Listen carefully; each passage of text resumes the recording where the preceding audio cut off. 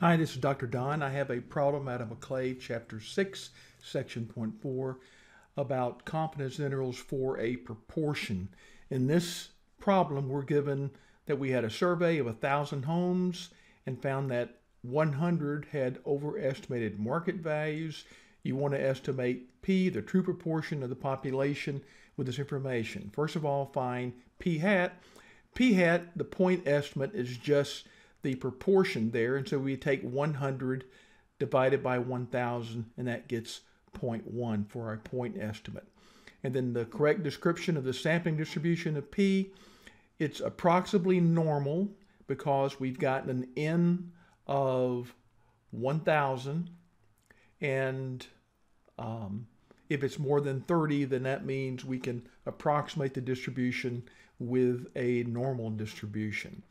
We're going to use the Z formula for getting the confidence interval, but we're going to do it using StatCrunch. So the first thing we want to do is click over here on Question Help and then open up StatCrunch. Okay, I have StatCrunch open and I move things around a bit. All we need to do is go to Stat, look down for proportion statistics. This is one sample, and we have summary since we have the number of successes, which is 100, and the N, the count, was 1,000.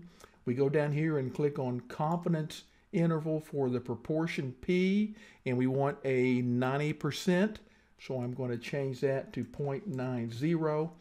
And I just want to show you can click down here to either store your data in a table.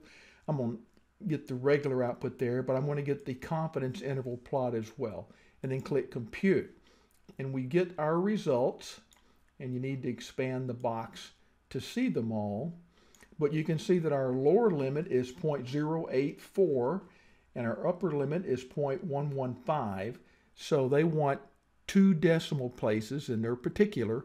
So 0.084 rounds to 0.08, and 0.115 rounds to 0.12, which is the answer they have there.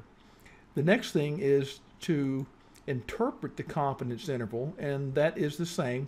We can be 90% confident the interval contains a true value of the proportion P, the population proportion. And then we want to test a claim. Is the claim that P equal 0.05 believable? We can do that a couple of ways. Later on in the course, we will do hypothesis tests like this, and that's where we'll actually be comparing the standard deviations, if you will, the z-scores, to see if it's greater than our alpha level.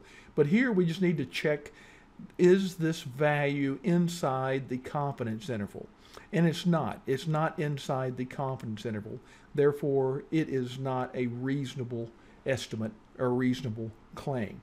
And over here, if we look at our StatCrunch, if we click the little arrow, we get a confidence interval drawn, and you can see it goes from roughly 0.085 to 0.115. And of course, 0.05 is way over here, so it's definitely not in that confidence interval.